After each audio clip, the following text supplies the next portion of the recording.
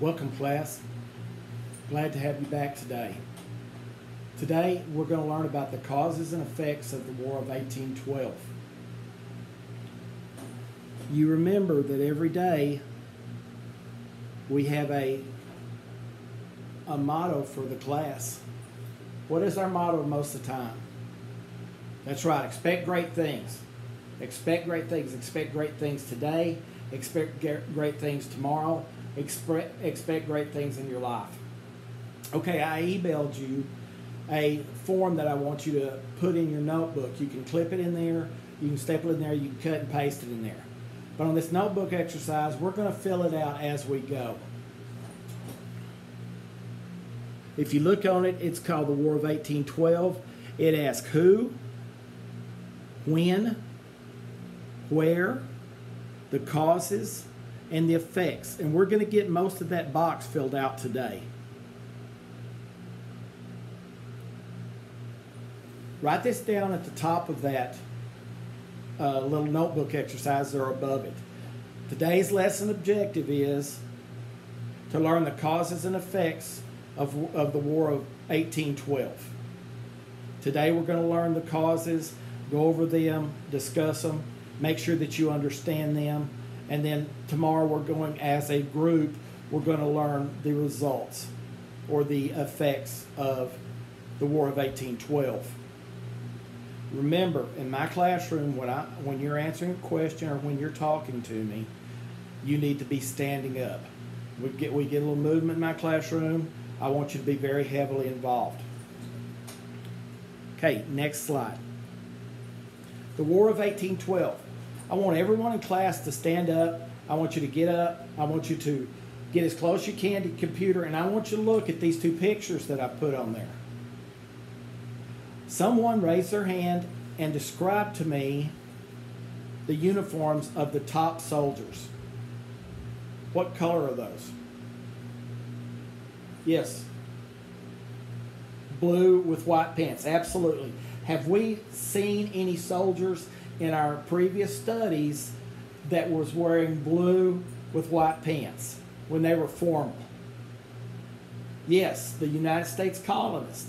The colonists, the 13 colonists, when the formal army fought, they had blue and with white pants. Okay, look at someone else. Look at the bottom. Yes, those are red. Who was the main army in the world that always fought with red? Someone tell me. Yes, absolutely. Great Britain, the British, England, the United Kingdom. We call them many different names, but it was the British. And because of those red uniforms, what did they get called back even before the Revolutionary War over in Europe? Anyone? It's a shellfish that I really like to eat. Yes, absolutely, the lobster backs. So they were the lobster backs. The red fighting the blue. We were the blue, the Americans were the blue, the British were the red. Great. Next slide. Did you get it right? Did everyone know who it was? Absolutely, great. You should have remembered that back from when we studied the Revolutionary War. Now we're going to talk a little bit about the Revolutionary War and how the Revolutionary War and some of the things that happened then affected what was happening in the War of 1812. Use a little prior knowledge, little things that you learned. All right, everybody can sit back down, and then if I call on you or you're answering a question, remember you're standing up in my class. Okay, the two countries that fought were, yes, the United States and Great Britain. That's correct. Now, the date that you need to put down on your notebook exercises. They fought from June of 1812 to February of 1815. Make sure you put that in there. Now, where did the battles take place? Where? First of all, you know it's going to be one place. Right, stand up, stand up. The United States, and then where else? Look at your hint down there. Your hint. It's another area that Great Britain controls or had a lot of influence in North America. North America. You should know your geography well enough by now. North America. What other big, large area? Stand up. Absolutely. Canada. Canada. Canada and the United States were where the battles took place. Now, I want you to pay particular attention to the United States flag that was flying during the War of 1812. Someone count and tell me how many stars there are. Remember, you stand up when I call on you. Yes. 15. 15 stars. Now, today, how many stars are on our flag today? Somebody, raise your hand. Stand up. 50. There's 50 stars on our state today, and what does each one of them stand for? The states. That's exactly right. So, back then, how many states do you think there were? There were 15 states. That's exactly right. Anybody want to guess how many stripes they are, or do you want to count them? Okay, take a second. Okay. Yes, ma'am. That's exactly right. There's 15 stripes. This is the only flag in the United States history that has 15 stars and 15 stripes. It's called the 15-star flag. Great. Excellent. Next slide. Now, we talked about the causes. The causes and effects. The causes are equal to what? What's another word? Yeah, why? Why did the War of 1812 happen? The causes. What caused it to happen? Why did it happen? So to learn why it happened, we're going to look back at some of the things that went on, some prior knowledge that we talked about a month ago about the Revolutionary War. Who was the Revolutionary War between? Stand up. That's right, the United States and Great Britain, or the British. Now, out of that, or before that, what did the United States want from Great Britain? Yes, their independence. What did they pull out? What did they document that they make that gave them their independence from Great Britain? No, stand up. Yes, absolutely. The direct Declaration of Independence, because we wanted to be free from Great Britain rule. What do we celebrate every year in the summer? Absolutely, Independence Day. Didn't need to do a lot of celebrating this year because of the COVID pandemic, but we usually do, and usually make it a big family day with all of us because it's a big deal in this country. What was the other document? What was the other document? The Constitution. Great.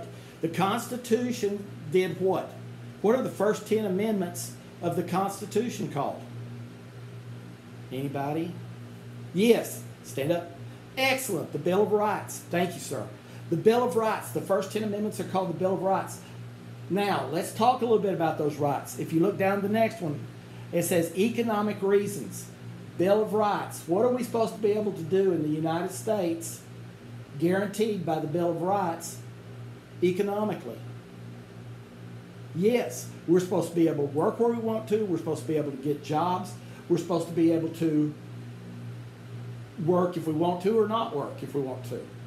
Some people are independently wealthy. They don't have to work every day. I have to work every day because I don't make a lot of money. How about y'all? Y'all going to have to work every day? Yeah, most of you are.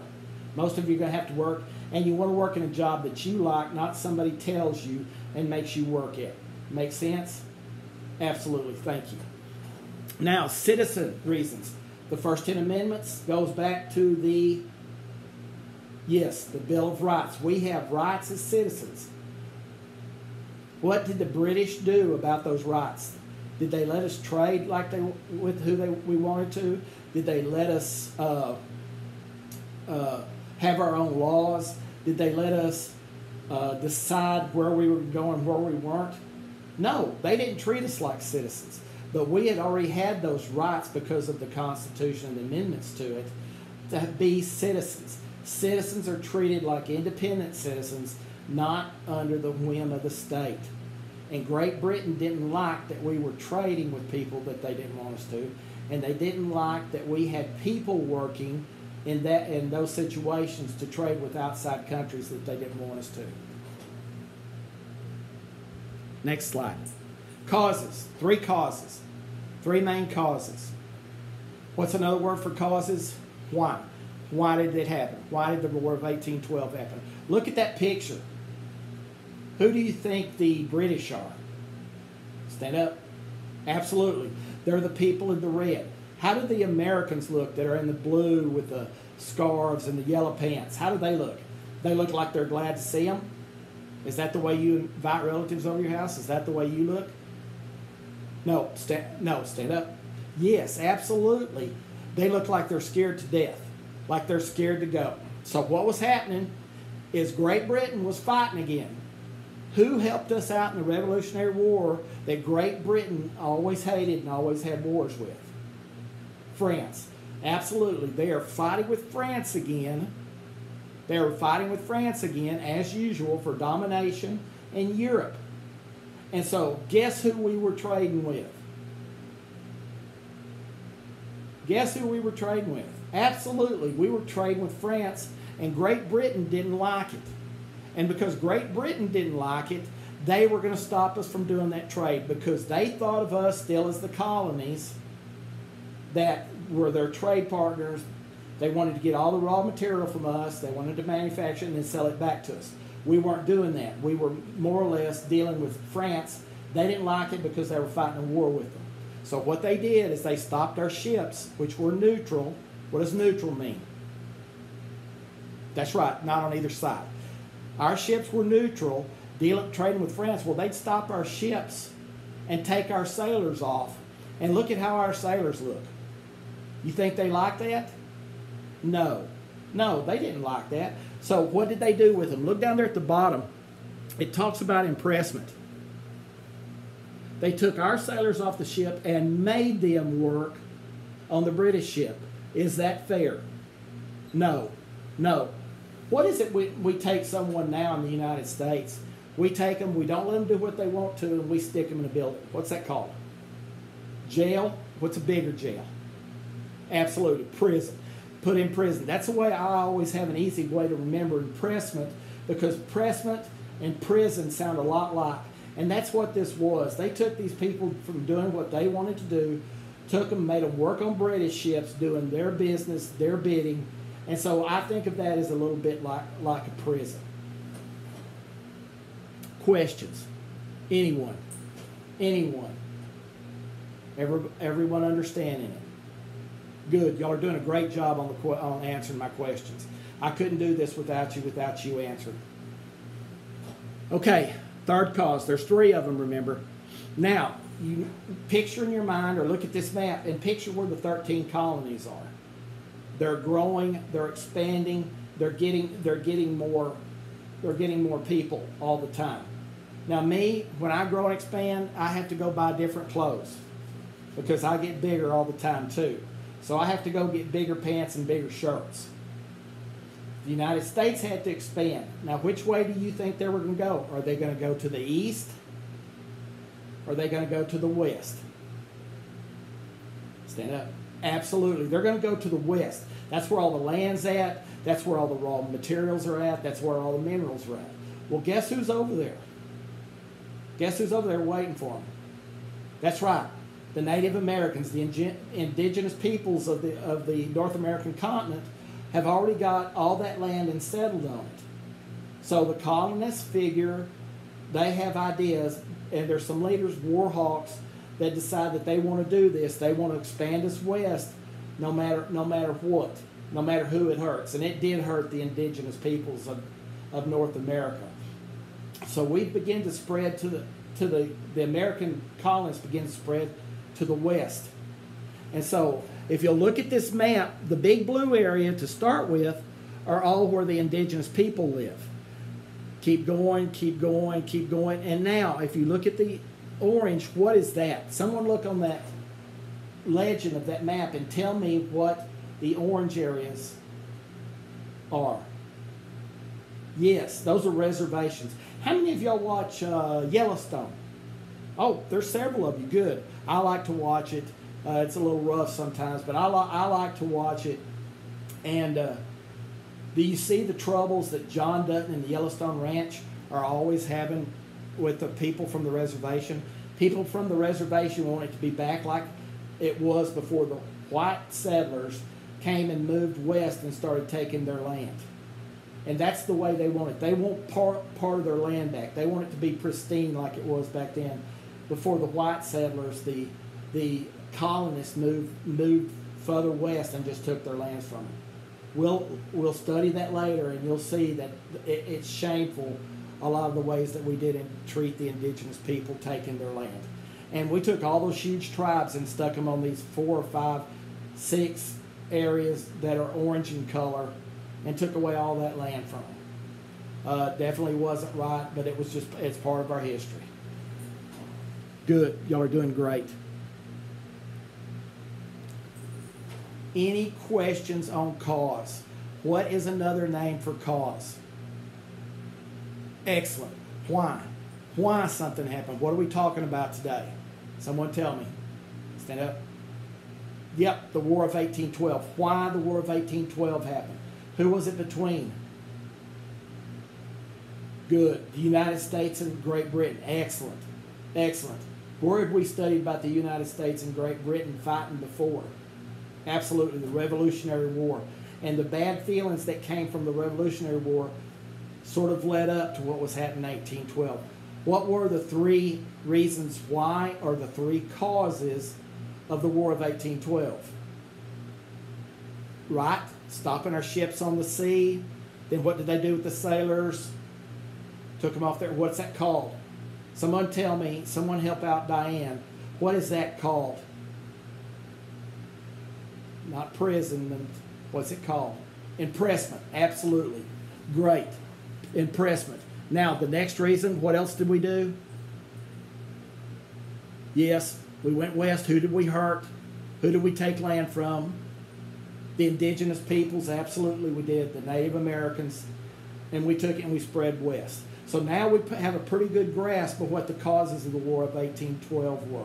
Where were they fought? Where was it fought? Yes, Canada and the United States. Great job. Great job today. Now, tomorrow we're going to go into the results or the effects of the War of 1812. Group A, you're going to write a research paper. You're going to be the ones that's basically teaching the results. I want you to write a 1-page paper on one result of the War of 1812 and be prepared to present it to the class tomorrow. No copying and pasting. I don't want it cited. I want you to use your own words, and I want it written in complete sentences. Group B, you're going to prepare a political cartoon. Remember, we talked about those before. Who's going to be one of the bad guys you're going to draw on your political cartoon? Absolutely, the British. The British are hurting the American people, the American colonists, sailors, any one of those you want to talk about. That could be one. Could you draw white American colonists as the bad guy? Well, sure you could. Sure you could. Who were they hurting? Who were they hurting? The indigenous people, the Native Americans. Absolutely. Absolutely. Great job. Great job. Beautiful ideas. Okay, Group C, excuse me. You're going to create a chart with information about the major battles of the war. 5 of them. I want you to do 5. And on this chart, I want you to do the date. I want 1 column for the date. I want 1 column for the location. I want 2 columns, or you can do it in 1 if you split it in half, like a diagonal across it. And let me know the casualties from each side on that battle. And then I want you, the next column, I want it to be who won. And then the last one, I want you to tell me some of the results. The British won and took over this town. The United States won, took over this town. It was a close defeat for the U.S., so they didn't lose any land or any property. Questions? Anyone about anything? As always, you can always email me. You can always text me and ask me questions.